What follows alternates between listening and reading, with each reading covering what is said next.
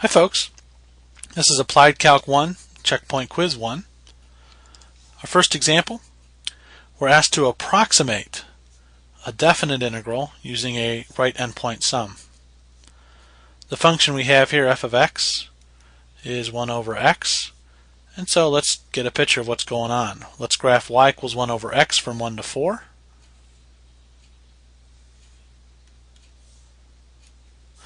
Y equals 1 over x is one of these reciprocal functions.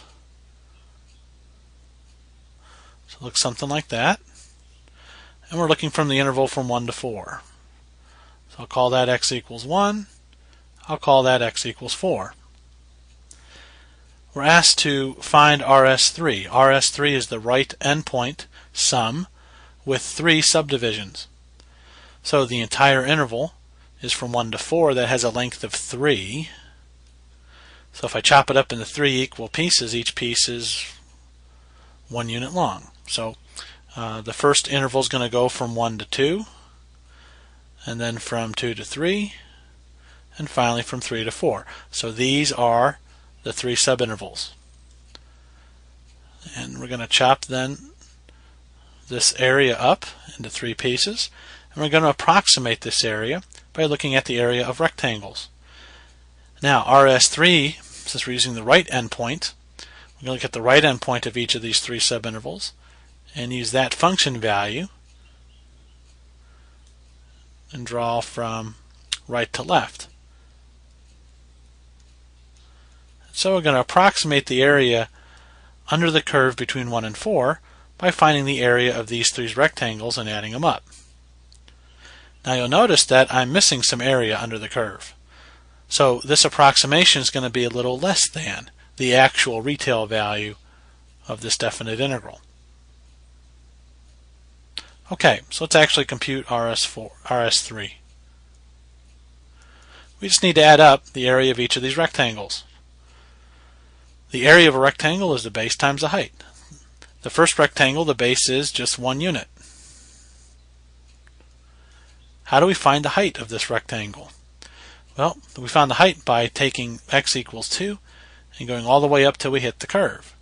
So the height of this rectangle is the y value on this curve. So when x equals 2, what's the y value?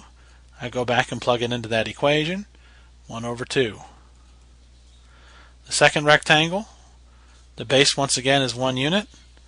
What's the height? 1 over 3. And finally, the last rectangle, base is 1, and what's the height here? Plug in x equals 4, it's 1 over 4. So I add these up. The common denominator seems to be 12. 1/2 is 6/12. 1/3 is 4/12. 1/4 is 3/12. So we get a grand final answer of 13/12. And as we mentioned before, this estimate is less than the actual retail value of the integral because you can see we're missing some area. And so that's number 1. Number 2, we're asked to find a definite integral by interpreting it as an area. So what we need is a nice picture. We're integrating over the interval 2 to 5.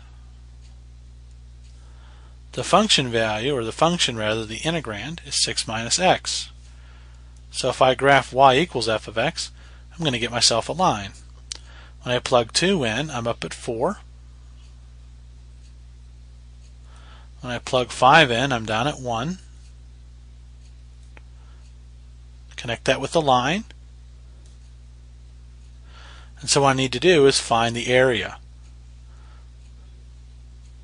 Now, I can find this area geometrically. There's actually 2 different ways. I can think of this as a trapezoid, which most students don't like. What most students like a little bit better is looking at this as a triangle on top of a rectangle.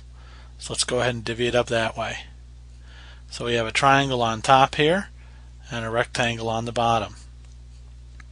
So the integral from 2 to 5, 6 minus x dx, is the area of the triangle, which I'll call T, plus the area of the rectangle, which I'll call R. The area of a triangle is 1/2 the base times the height. Well, the base of the triangle here, that's 3 units long. What's the height of the triangle? You have to be a little careful. The height's from here to here. The entire thing is 4 units, but I only went from here to here. So the height of this triangle is also 3. What about the rectangle? The rectangle is just base times height. The base is 3.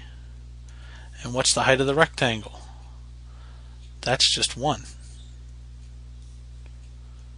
So I get 9/2 plus 3, which is 9/2 and 6/2, which is 15/2. And so that's the actual value of this integral. We took the definite integral, realized it as an area, used a couple geometry facts, and that's it for problem 2.